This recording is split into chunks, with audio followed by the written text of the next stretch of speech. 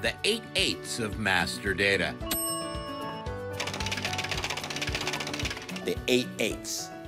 How do we start to put your data to work? I look at these different buckets on this framework here, and these are kind of use cases or notions or ways people look at using master data itself. I think about these use cases, and this is pretty much all the things that I've seen that people pretty much do with data. So there might be some edge cases, but let's talk about the big hole in the middle. The first one is, at the pinnacle, relate. You want to build relationships, you want to grow relationships, you want to improve relationships, you want to have all this wonderful data about your relationships to power your organization. But before you start, at the bottom, you got to validate. You got to validate that entity. Is it okay? Can I trust it? Do I have it already? Then you want to integrate. Taking all that different data you've got about things and putting them in one place or having them accessible through whatever technology. Again, not designing anything here, but the notion is, okay, take what I know about this thing and pull it all together. So everybody at every level knows every view of everything going on. A noble goal, not everybody's there, but it's happening. Then you want to aggregate.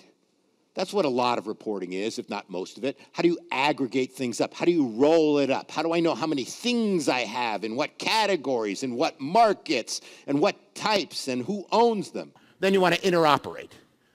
How do you connect to other systems on a machine-to-machine basis? You've got to have that interoperability that drives a tremendous amount of value.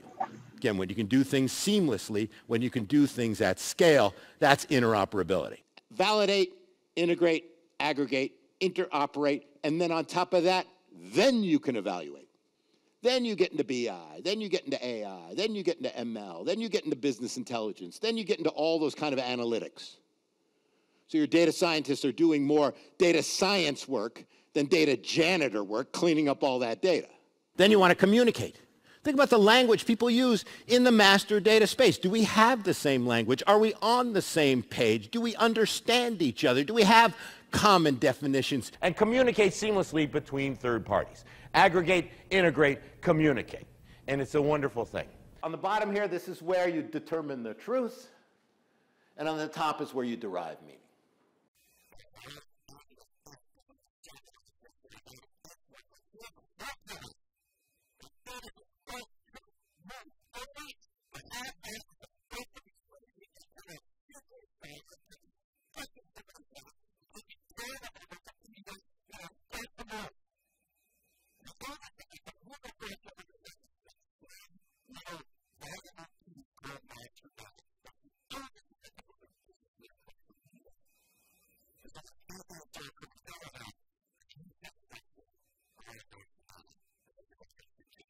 The 8/8 of master data. If you enjoyed this video, please like, share, and subscribe to Scott Taylor, the Data Whisperer.